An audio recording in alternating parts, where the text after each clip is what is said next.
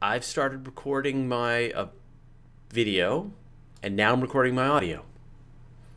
I am recording my audio as well and trying to figure out where notifications are popping up on my screen. There they are. Okay. Wherever they want to.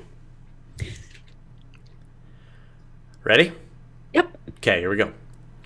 Astronomy Cast, episode 425, Naming Spacecraft. Welcome to Astronomy Cast, our weekly fact-based journey through the cosmos, where we help you understand not only what we know, but how we know what we know. My name is Fraser Kane. I'm the publisher of Universe Today, and with me is Dr. Pamela Gay, the director of CosmoQuest. Hey, Pamela, how you doing? I'm doing well. How are you doing, Fraser? Good, but a little sad. At the time that we are recording this show, we do not know what happened to the lander the little lander that could from Europe. It's true. We're both glued to our various feeds, waiting to see if little Chaparelli decides to call home. It was turning out to be such a good day. There's 3 separate spacecraft carrying human beings in space right now, plus a new mission arriving at Mars. It's a very good day for space. Well, for human space, ExoMars did successfully implant itself in orbit. So we have one new orbiter going round and round Mars, but it's the surface where you really want to be to do cool stuff like digging and seeing what's in the dirt. Yeah. And well, let's get on with the show because it's kind of relevant. So have you ever noticed that spacecraft missions have some pretty cool names? How does anyone decide what to call these things anyway? All right, Pamela, so this is yours, and I guess it's sort of appropriate because, once again, you're going to be at the DPS meeting. But yes. Yes. So all the new missions, all the new information coming back from New Horizons and Cassini and things like that. So you put this one on the docket. So let's talk a bit about how spacecraft get their names. Well, what's always fascinating is there's no one way that it happens. And as you and I have experienced, we went through and we did a whole series for a while of missions where you have a famous human does amazing science to become famous human. And then NASA commemorates famous human by naming a spacecraft after said human, usually only after the human has died and the spacecraft has lived. So for instance, there was the gamma ray telescope called GLAST up until after it had successfully returned first light, at which point GLAST got renamed Fermi. Hubble was not called Hubble until after it was in space, at which point it became Hubble. Chandra was the same thing. Well, hold on, let's go back for 1 second. So the Hubble Space Telescope, for example, right? The telescope that we're most familiar with, it wasn't called Hubble until it was actually operating, getting first light. And so there was this long tradition that it was a curse to name a telescope after a human until afterwards. And the mission that really broke that was the James Webb Space Telescope. And there was a whole lot of people that were like, oh, they shouldn't have done that. Because no matter how much of a scientist you are, there's this small little innate part of your lizard brain that insists upon being superstitious. You're jinxing it. And the lizard brain part was going, no, don't do that. No, bad. And the thing was, they kind of opened the floodgate once they named JWST after James Webb. And now we have little Chaparelli, again, human, and the spacecraft died. Maybe. We don't know yet. We don't know yet. We'll talk in a week. So there was this fabulous tradition of you try and come up with a good acronym. Failing finding a good acronym, you just come up with a good noun and you launch and you go. Or you wait until you've launched and you work and then you name yourself after a famous human. So is that really the key? Like the best thing to get, the best name is either like a an acronym that sounds super cool and is kind of relevant to the mission, or you name the mission after a famous human being that was somewhat related to the mission. And if you could like really knock it out of the park, you would have an acronym. Both. Yeah, you'd have an acronym that is relevant to the name of a person, but is also, you know, breaks apart into something that makes sense for the mission as well. I don't know if that's been pulled off yet. There's famous things like WMAP, which was originally just map, and then they wanted to add Wilkinson to it because of all of his amazing science. So it became the Wilkinson Microwave Anisotropy Probe, or WMAP. But I have to admit, my sweet spot is for all of these missions that force acronyms. Yes. Awesome names. I think my favorite has to be OSIRIS-REx, which is the coolest name ever. And the most forced acronym, because it's the Origins, Spectral Interpretation, Resource Identification, Security, Regolith Explorer. As opposed to the Rock Grabber Retriever, or the Bring a Rock Back to Earth, the Asteroid Retrieval Mission, ARM. Yeah. That's what I'd call it. I call it the ARM. The Asteroid Retrieval Mission, but instead it got OSIRIS. So what's that again? It's the Origins, Spectral Interpretation, Resource Identification, Security, Regolith Explorer. But what does OSIRIS mean in, like, how is that relevant to the mission? It's cool. And then Rex, so like that just turns it into like the king of all. Right, so Rex is king. Osiris and is? Osiris was an Egyptian god. Yes, god so king. You have the god of the underworld and the afterlife, who has been turned into a king. Right. It's just cool. Yeah. It's forced. It's super forced. Come on. And well, you have Messenger right there with it. I don't know how many times I've had to go through and rewrite where someone has written Messenger for the Mercury exploration mission with just a capital M and then all the rest of the letters lowercase. But no, it should actually be capital M, lowercase e, capital S, capital E, lowercase n, capital G, lowercase e, capital R. No one does that. So they do just make it all capital, and it stands for the Mercury surface, space environment, geochemistry, and ranging. So right, and so it was before, it was like Messenger, and then they decided to make it sound like a word, and so they added the extra parts.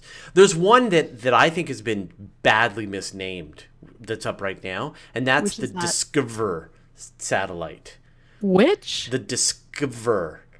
Oh yeah, right. It's one of the Earth imaging ones. Yeah, Everyone just calls it Discover.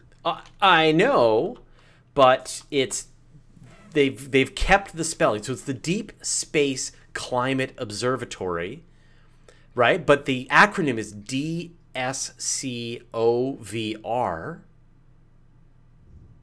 So observe.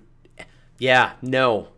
No, I'm going to say that the naming on that one just, like, should have just gone the whole distance and just said, call it Discover, DISCOVER. That's okay, with little I's and little E's, and we'll forget about that, and we'll just do it all in uppercase or capital D, lowercase over. But this is tough. Like, I literally have to look it up every single time I'm writing about it. And is it DIS? Cover? Is it anyway? Yeah. No. What's a vowel here and there? These are important. So one final mashup mission is Beposax. Do you know that one? Well, that's the Mercury mission. So that's among other things, but do you know its name? No. So Beppo. Oh, there's Beppo Colombo. Right. So Beppo was the physicist Giuseppe Beppo. I'm going to destroy this. I apologize to people who speak Italian. Ascialali. Lani, I'm not sure how to say this. It's an Italian name that I'm sure sounds really amazing when pronounced by someone who speaks Italian. And then the SAX part stands for Satellite per Astronomy o Raggi X. which means satellite for X-ray astronomy. So you combine the satellite for X-ray astronomy, but written in Italian, so that you get SAX, with Beppo, who is the nickname for this fabulous scientist, and you get Beppo SAX, which is fun to say and impossible to remember the name of the origin. It's impossible to remember the origins of the name. So there's the Beppo Colombo, which is the one that's named after Giuseppe Bepi Colombo, 1920 to 1984, and it's a mission to Mercury. And so Beppo SAX is the X-ray, similar. And so, I mean, I guess, I don't know, that sounds good. Use the person's nickname for their first name, and then use their actual name for the their last name, and then just mash the two together. I think that's all right. So there's also all of the missions that have been named by kids, by the public. So the gravitational mission that recently went and orbited the moon had two separate satellites, a leading one and a trailing one, and those got named by kids Ebb and Flow. That's cool. So I think letting kids name your rovers is a good idea. Naming your missions, but don't let your missions be named by Stephen Colbert.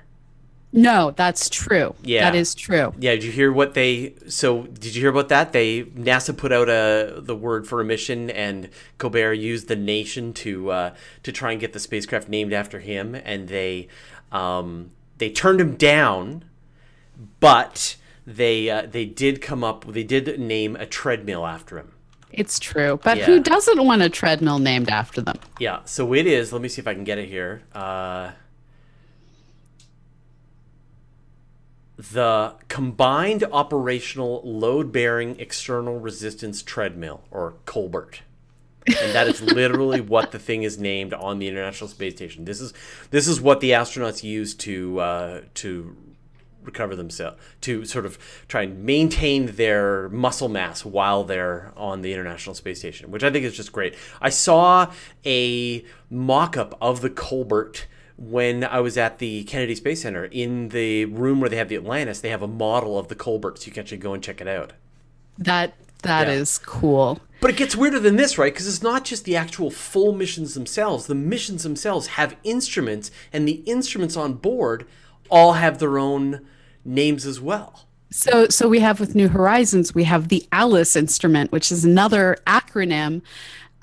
But they worked it out, so they had two instruments that were named after characters from the Honeymooners. So it's all of these crazy different things, and it largely comes from, we're scientists who are forced to be all logical and mathematical, and we get to use our creativity so rarely, and we use it all up naming things, and then we do it badly. This is just like one, oh, well, no, but I mean, this is like one little way to express your creativity. So I think it's all right. And what's always interesting, though, is as we were just talking about, they do let the public name things, and often you end up with names where the scientists are like, lame, that's lame. And one of my favorite examples of this is the Mars landing laboratory that we all now call Curiosity. Everyone was originally like, no, we don't like the name Curiosity. So you saw the scientists always referring to it by its full name. And then you had everyone else just like, and we shall call it Curiosity, and it's the Curiosity rover. So there's this great MSL versus Curiosity. You could always tell, is this a scientist or a hardcore, I shall use the proper terminology person, versus, hey, the kids named it Curiosity. That's kind of cool. Let's name it that. Well, you actually see both, right? So you see MSL Curiosity. Some people will use that. But so is Curiosity, was that named early, or was that that one they released the name early, but it wasn't named after a human. So it had been named the Mars Science Laboratory since they initially proposed the mission, because you have to name it something on the paperwork. And then as it was nearing time for launch, they did the public drive on what shall we name it, and Curiosity came out of that. Right. So I guess, have you ever been involved in helping name something or be, part of a group that's had to name something? Well, I named CosmoQuest. Well, obviously, yeah, yeah. And that, I have to admit, the naming of CosmoQuest comes out of what URL is still available. That is how I named Universe Today. So even 17 years ago, there weren't a lot of names available. And so I just took spacey words and date words and just mixed and matched them until I got a domain name that was available. And that was the name of my company. Yeah, so yes, this is how we name things today, is based on what URLs are still available to purchase. But when it comes to fancier things, I luckily have so far avoided having to do that, because I recognize there are certain skills I as a scientist should not pretend I possess. And the skill to name things is one of those things I shouldn't be allowed to do. Now, the way naming things works in the case of science missions and space missions, as you said, in some cases it's named after a famous scientist, named after some person who was part of NASA, or is sort of given to the internet to, name it after various dirty jokes. But, in regular academia, things are named after people who give the money, right? That does often happen. And one of the interesting things about the James Webb exception is James Webb was not a scientist. James Webb was a NASA administrator. And there's actually some controversy surrounding his time as a NASA administrator. But he was also one of the ones who was responsible for help getting the Great Observatories programs, which is pretty much culminating in James Webb Space Telescope, off and going and running. So it's fascinating just how these things end up happening. And what's even more interesting, and part of what inspired this show, is there's often this desire to give things names that match together. So we have OSIRIS-REx is going to the asteroid Bennu. So that is entirely death-centered. So you have Egyptian god of the underworld. Bennu relates to the underworld as well. Now, with the mission that recently came to a culmination, Rosetta, you have Rosetta, the main spacecraft, and Philae, the lander. And what I love is how this ties in to translating ideas and figuring out how to bridge from one set of things to another when we don't have a key. So comets are considered to be one of the keys for understanding solar system formation. And the Rosetta Stone was a stone that had things written out in multiple languages, allowing early translation. And the Philae obelisk also had both hieroglyphics and Greek lettering on it. And while it wasn't a one-for-one translation, there was enough overlap between the two that it started the process of being able to say, oh, this hieroglyphic means Ptolemy, this hieroglyphic means Cleopatra. And so there's this idea of, we're going to translate our solar system, so let's name the missions after things that translate.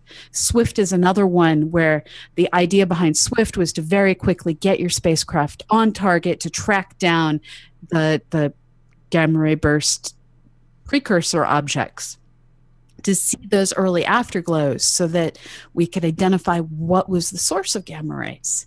So Swift was just a straightforward name for, this is what this telescope does. Quickly. Yes. Yeah. Yeah. I don't know. So what about things like New Horizons? Were you around when New Horizons got its name? I wasn't. Well, I mean, I existed. I was alive, but I wasn't exactly part of that discussion. Right. Yeah, because originally it was going to be, I think, Pluto Express. Yes. And then a sort of a different mission got put together that was going to be called New Horizons. So a lot of cases, the missions have one name, and then as the final version of it comes together, like we're seeing this with the Europa Clipper, which was Yes. the previous Europa mission. But then it's different enough. We don't even know. Do we even know what the new Europa mission is going to be called? I don't think so yet. No, I don't think so. Maybe the chat will probably tell us. But this is one of those things that if the mission is substantially changed from when it is in the planning stages to what the final mission is going to be, it can often get a different name because the original name of the original team, it's scrapped, and then a new team comes forward and puts together a different mission. And I think, if you have a really great name for your mission, and then your mission doesn't make it past the planning stages and then moves into the next stage, and it gets a complete, and then you have to lose that name because then I guess there's like a negative brand associated with the mission. I'm not really sure why this happens, Like, can we never have a terrestrial planet finder? Is that name now destroyed? I don't know, because Lisa keeps getting resurrected, and the idea behind that mission has been changed 10 million different times. So it's unclear exactly what happens in the years prior to launch and after launch. One thing I think is great is the naming convention that SpaceX is taking with its barges. So the names of them are like, of course I love you. Anyway, they're the spacecraft from Ian M. Banks' books. And so they actually took, cool. Yeah, so they took the names from this really cool science fiction series, the names of spaceships, and they named them for the actual the landing barges. And then they've done this again with the new spacecraft that's going to go with the interplanetary transport ship. They're calling it the Heart of Gold, which comes from the Hitchhiker's Guide to the Galaxy. That's the one that has the infinite improbability drive, and it's a wonderful name. Now, who knows? Like, if they actually crank up the plans to colonize Mars, they're going to run out of names pretty fast. If they're going to be sending 1,000 spacecraft carrying 200 people at the same Mars window, what do you call 1,000 different spacecraft? But what about the space shuttles? They've got some great names. Some of the manned spacecraft. So with the space shuttles, there is a mixed set of origins. Enterprise was actually named after the starship Enterprise from which is awesome. Gene Roddenberry's series. So there you have the original, and then Columbia was named after Columbus, which mixed emotions, but it was the 80s, different time. It was actually named in the 70s, very different time. But then as you get to the newer ones, Endeavour was again named by kids. So you have this history of trying to inspire through the names, as well as engage the public as much as possible with the names. Now, what's cool is we also periodically reuse spacecraft, and in the reusing, they also get renamed. So, for instance, there's the new NEOWISE that is using the WISE telescope, which I love this particular story because WISE completed its survey, completed its whole plans for infrared mapping, and then got put into a parking orbit. So they didn't crash it through the atmosphere. It was completely safe up there. And then after a period of time, they were like, oh, we know how to use this again, and we shall use it again. And so it got repurposed into the NEOWISE, which is being used to look for near-Earth objects. So we now have the Near-Earth Object Wide Field Infrared Survey Explorer.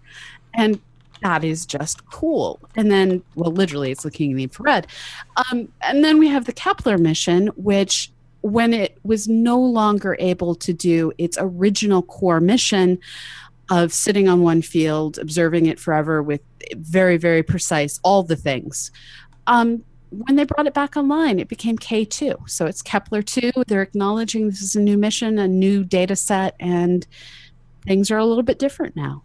And there's some that have gotten completely different names. And actually the name is escaping me. But there's a couple of missions that have actually gotten a completely different name because they've been given a completely different task from what they were doing.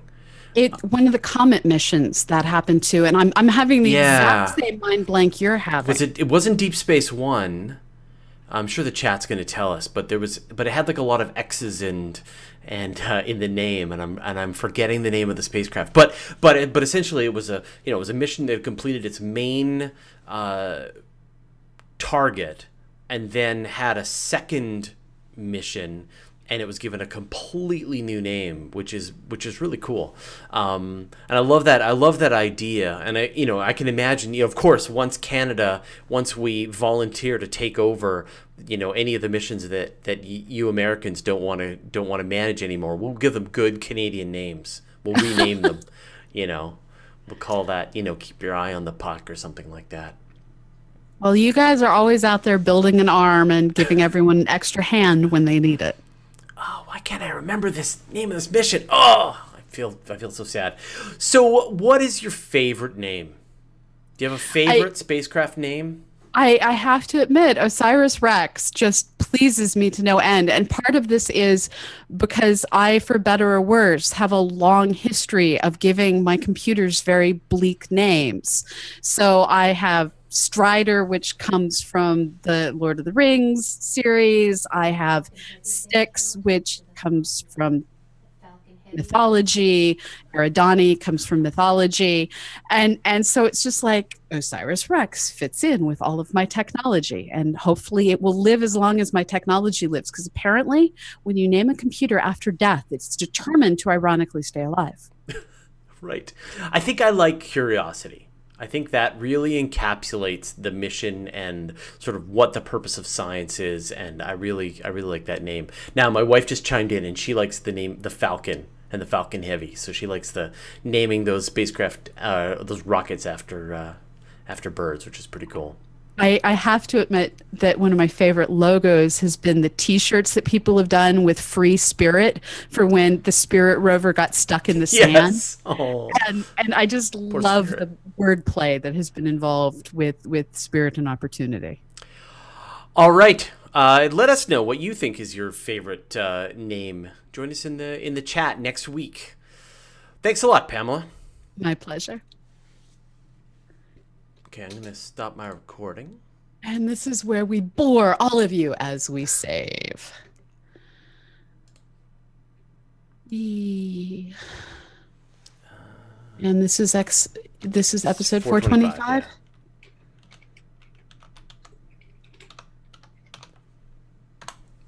Export.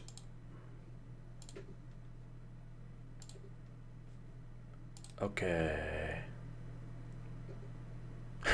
Larry Beckham says Snoopy and Charlie Brown from Apollo. Yes, that is true. Yeah.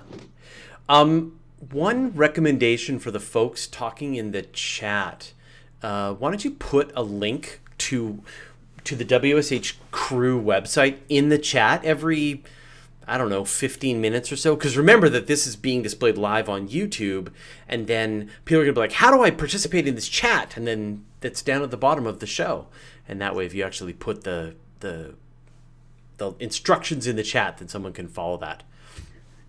John Sufel is suggesting the next Mars lander should be named Crunchy. Oh, XMM Newton. Oh, acronym. I am now Googling it for you. Because I like you. It is The Deep Space One extended mission. I feel like it was Deep Space One. That's what I thought it was too, Yeah. but I wasn't succeeding in Googling. So, of course, the wiki page for XMM Newton isn't being obvious. But I remember with XMM Newton, it was always XMM, and then the Newton part got added later. I bet that its name was written in European language because it stands for High Throughput X-ray Spectroscopy Mission. And I'm guessing the X is X-ray and the MM is the high throughput spectroscopy, but oh no, it's multi-mirror. That's what it is. X-ray multi-mirror mission. Found it. Sorry for the delays. So Sylvan Westby is saying in the chat that the lunar limbs were called Spider, Snoopy, Eagle, Intrepid, Aquarius, Antares, Falcon, Ryan, Challenger. And you see when they no longer let the astronauts name the vessels. Snoopy, I'm guessing. Yeah. Yes.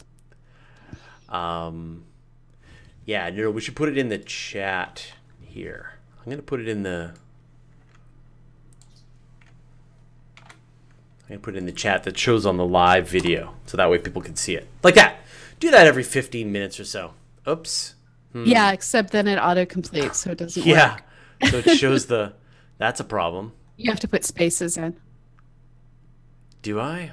Yep, So if you put spaces in, it doesn't embed it. Oh, okay. I can do this. All right. You talk, I will do. No, I'm sure someone will will fix my terrible, terrible mistake. Thomas Tranneker says, next Mars lander, Venus. That would be confusing.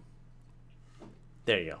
There you go. So if you want to, I think Sylvan figured it out. I'm not sure how he made it not bring in the link, but yeah, if you want to join the chat and join the inside community, these are the producers, not only of Astronomy Cast, but of the Weekly Space Hangout. They're the ones who figure out what guests we're going to have. They get to sort of see all the horrible, horrible behind the scenes. They have this terrible behind the scenes knowledge. They also get to periodically have like panicked me going, can you please come look at this before me too. I need 3 volunteers. Yeah. To help me with it. So if you want to be our super secret army of scientific good, join the Weekly Space Hangout crew. Oh, Tom Nathy just linked up 8 repurposed missions. I'm about to find the name. Come on. I looked at that link. It wasn't there. It made me sad. It became a spacecraft that began with the letter E. I'm just not... Yeah. EX. Oh, someone help me. Or we're just going to sit here and just Google for all day together. Okay, so what questions? So when will we get a Colbert mission? We won't. NASA will not let that go. No, but we got a treadmill. I mean, they really reached out and extended the olive branch to Stephen Colbert, and I think he was tickled that happened. So Elad Avrin names things the way I do. He says he has a cat named Cat, another cat named Cat in Hebrew, a ginger cat named Ginger. I had an orange cat that I named Oranjeva, which is the Russian word for orange. So my orange cat was named Orange. I'm not allowed to name things. I admit to this. It's fine. I named my cat, or maybe my parents did. I'm not sure. My kitty. And our dog, when I was a child, was named Kane. So I guess if you take him in to see the vet, they would have called him Kane. Because I don't know, when you take your dog into the vet, do they say? Yes, yeah. I have Eddie McFlifflepaw Gay. Oh, that is hilarious. Yeah. That is so great. Oh, somebody help me find this mission. What's it called? This is apparently how you break Fraser and I. Is you like the part of our brain holding this spacecraft is gone. Yeah, there was a mission. Like it was like Deep Space One. It was some kind of experimental test bed for technology. They changed the name to something totally different, but it wasn't Deep Space One. Oh well. All right. Ask us any questions if you want. Okay, so we found it. I found it. Deep Impact Probe was renamed. That's it. To. That's it. It was Deep Impact. Yes. But what was it renamed to? We'll get there. We'll get there. It's driving me crazy. Epoxy. It was renamed Epoxy. I had the letter E. I know, and I knew there was an X in there. That's right. It was Epoxy. Okay. So the Deep Impact Extended Investigation. All right. We're better now. Okay. So the names of the drones, sorry, the landing barges are Of Course I Still Love You, Of Course I Love You, and Read the Instructions. Oh, I love that. Yeah. And those are in these Ian M. Banks books. Fenson Schwitten says we need a Hermes Mars ship, and a Watney lander. It's true. We do. And I just want to say we have a giant, nasty storm coming this way. So things here are going to get very noisy in a few minutes. I love when you're in tornado season there. Yeah, like if you've seen me looking sideways, it's because I keep seeing lightning and I'm starting to hear it. And I just pulled up the weather radar and there is a giant swath of orange through red that is just now starting to cross the Mississippi. Wow. Tony Phillips asks, what's going on with Juno? So they delayed the burn. They were going to do an orbital burn on Juno to bring it down to a different orbit, and they delayed the burn because there was a problem with the helium, one of the helium tanks, the pressure in the tank. Anyway, so they're taking a few more days to sort of make sure that it's okay before they actually do this burn. So it doesn't sound like there's anything catastrophically wrong with Juno, but it is an unusual delay. It's a year for the unusual. So Fence Schwitzen asks, it would have been great if you announced the live stream on Twitter. So the best thing for you to do is to if you subscribe to Astronomy Cast, when you subscribe to it, there's a little notification bell that you can choose, and that's like to super subscribe. So all the shows that you want to really be notified when they're happening live, click on that little notification bell, and then you'll get like an email. Your phone will freak out. It's really the way to know when all this stuff is happening, because we try. I mean, if you look back in the Astronomy Cast Twitter, I'll bet you it says that we were going to be doing the live stream, and I know it's in my calendar and so on and so forth. But I know I will start doing broadcasts at the drop of a hat. Like literally, whenever I have an idea for a new experiment, I will start a broadcast. Like Monday, we played some games, some video games with my son and Dr. Paul Matt Sutter, which was a lot of fun.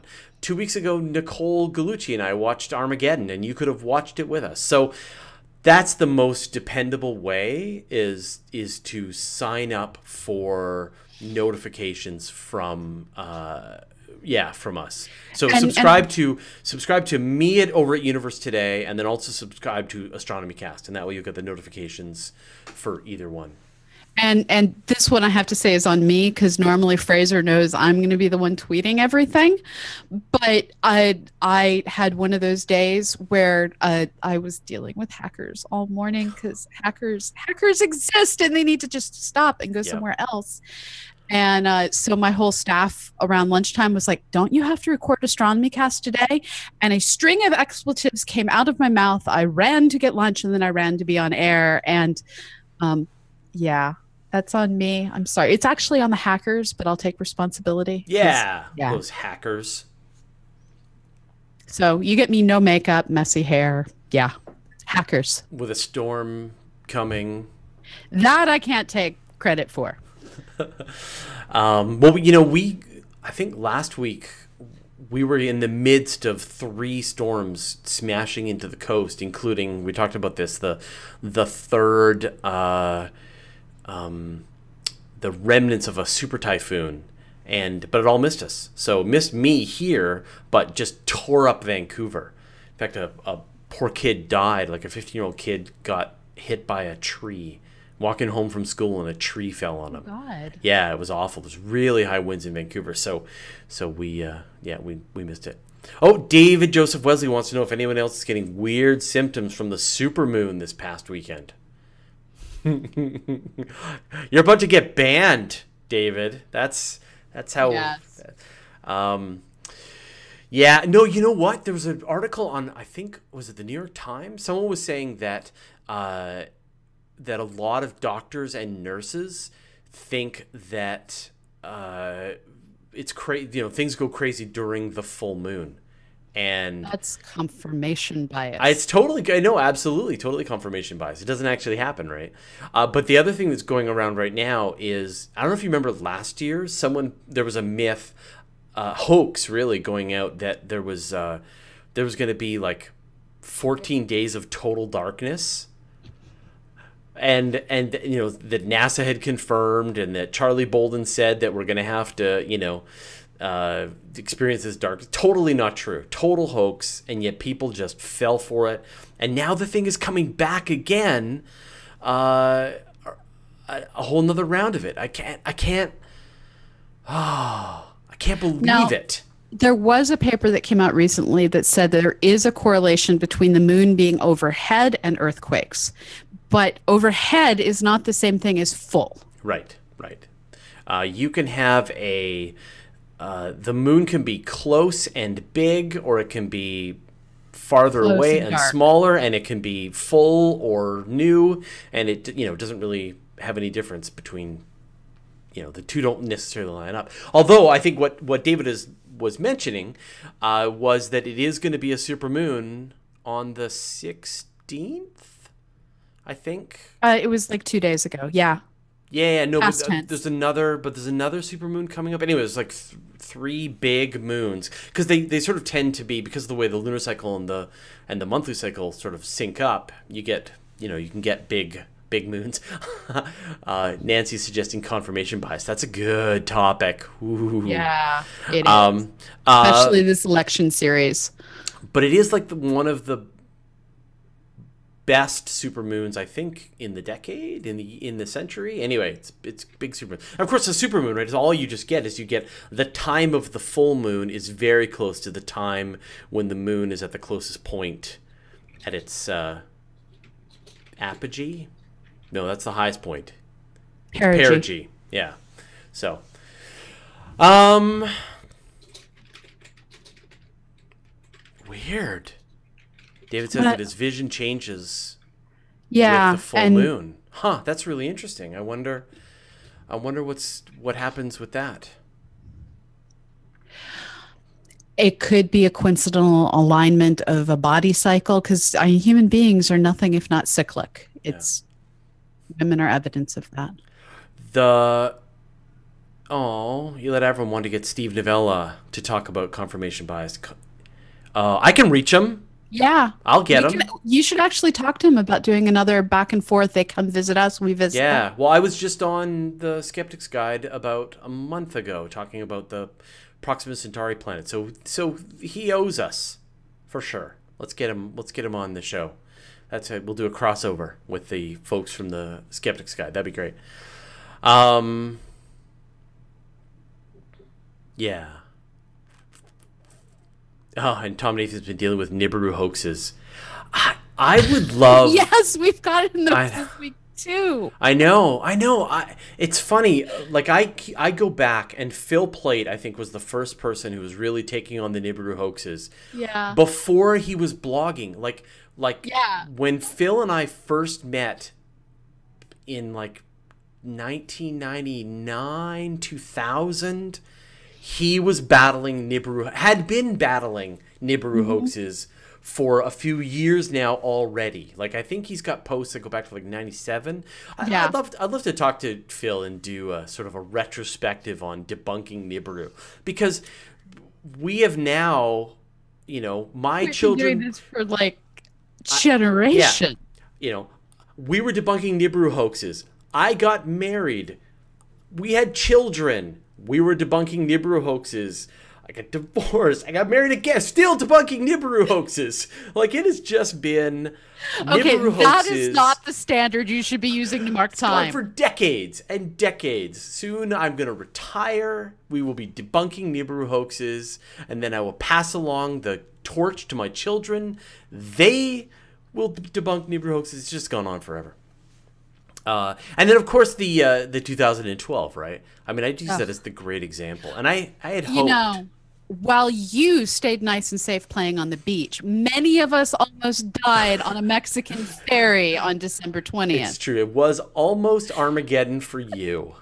Yes. So that's a story I will blog at some point. But Some of the people that I was on that ferry with are now my closest friends in the whole wide world, but we did almost die together. Yes. Hopefully our chasing an eclipse is going to be a lot safer. Yeah, there's going to be no Mexican ferries involved or high waves at full moon. Yeah, that was I'm really like it would have been nice to see those ruins and, you know, miss the apocalypse, but I'm kind of glad we stayed on the boat for that one for sure. Yeah. Yeah, I'm just going to bite my tongue. I feel like I made the right call. Um Yeah, so right. So Michael Myers noting that we switched from reality to a simulation during the Not the End of the World cruise. That may be true. Yeah, that's true. Cool. Well, I think we've reached the end of our hour, reached the end of this episode. Is there anything that needs to be shamelessly self-promoted? Um, What's Not happening right on now. CosmoQuest? How's CosmoQuest going? It's going well. We're getting ready for a big site design. Um, so stay tuned. That'll be a week or so away. And I see Michael Mayer saying that I promised we'd do a T-shirt for the ferry trip, and it's still on my list of things to do. So that trip in 2012 led into the whole, oh dear God, financial ruin is upon us as NASA cut back funding. So I have a massive to-do list of things that haven't happened in 3 years because I've been raising funds for things. Yep. Well, we still have a list of people that we were going to reach out to and let them know about the upcoming eclipse trip. I don't know if that's... I think they all found us already. Oh, have they all found us already? Yeah. Okay, all right. Yeah, Susie counted up the names, and we're already up to around 80 people. And we have room for 100? Yes. Yeah. I haven't even made a video on my YouTube channel yet, which I'm about to do. So... You may not need to. Talk to Susie about whether or not we have space to add another bus. Yeah. I mean, my instinct is more equals better, but I've not sure But more if we- equals better. And I don't know if the hotel we're in has a room for more people. Right. And if we have to find more hotels and more rooms and larger, Yeah. Anyway, yeah. So if you're kind of on the fence, but you think you're more Sign on up the fence, now. yeah, sign up now. You can always sell your slot to somebody else later. Yeah. So,